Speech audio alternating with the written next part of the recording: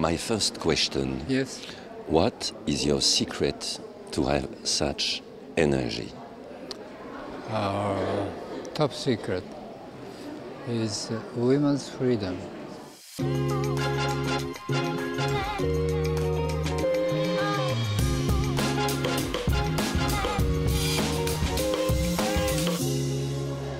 the 17th, 18th century, men pushed women to wear corset and flask and tiny shoes.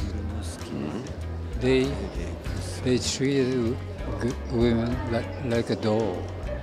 I hated it. I got angry with that story. So this time, I wanted to stand on women's side.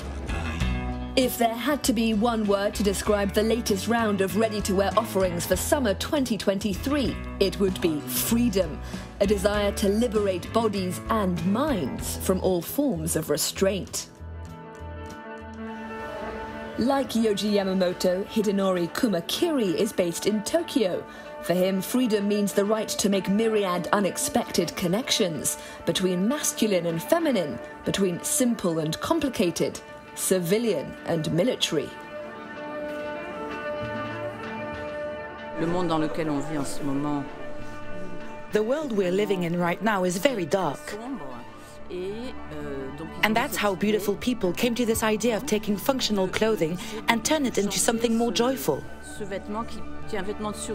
And what's especially interesting, I think, is the fact that the elements are interchangeable. You can make lots of different outfits. This jacket is in fact 2 different jackets. For example, there, I was wearing a pretty classic parka, green like the rest of the collection, and then all of a sudden it becomes something akin to an orange evening gown. That is what gives this collection its spark. Mossi Traoré describes himself as a social entrepreneur. With his organisation, Les Ateliers Parisiens, he created an haute couture school on the outskirts of the French capital. He's also a fan of reworking uniforms. My dad was a binmen. A lot of the dads in the neighborhood where I grew up were binmen, and they worked their whole lives. I wanted to pay homage to everyone who does that for a living. People who wake up early to clean the streets of Paris. And then, well, we had a lot of fun with it. I really plunged you into the binmen's world. It was a project I did in partnership with the Paris authorities. I learned a lot along the way, and the result is a very urban collection which is very different from what I normally do. We did keep some of that couture spirit, but what you're seeing today is very colorful, vibrant, it's flashy, fluorescent, it's very green. We use Japanese denim that we then rework.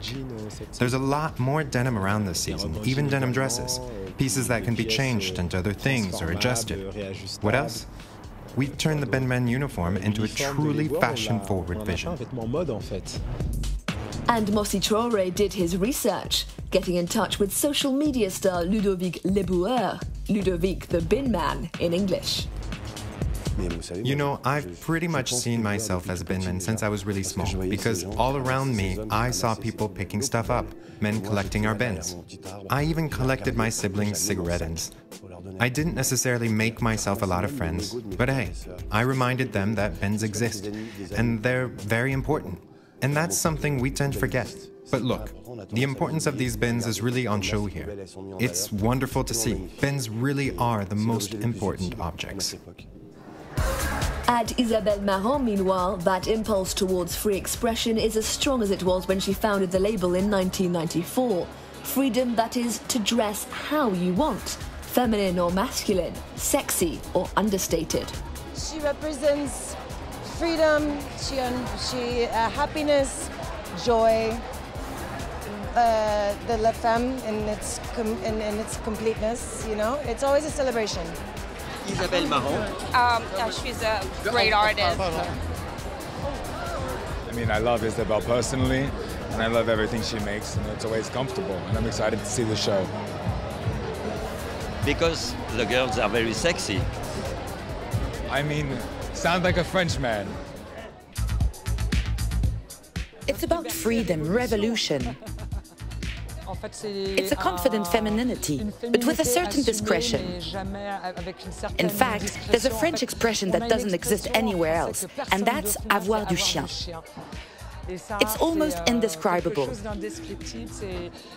It's a nonchalance, being chic, but not too much, a style that crosses borders and decades, while never being out of place.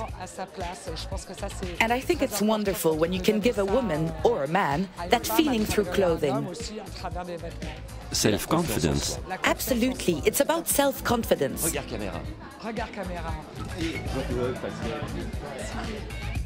And that's what true sartorial freedom looks like. Wearing what you want, when you want, however you want to.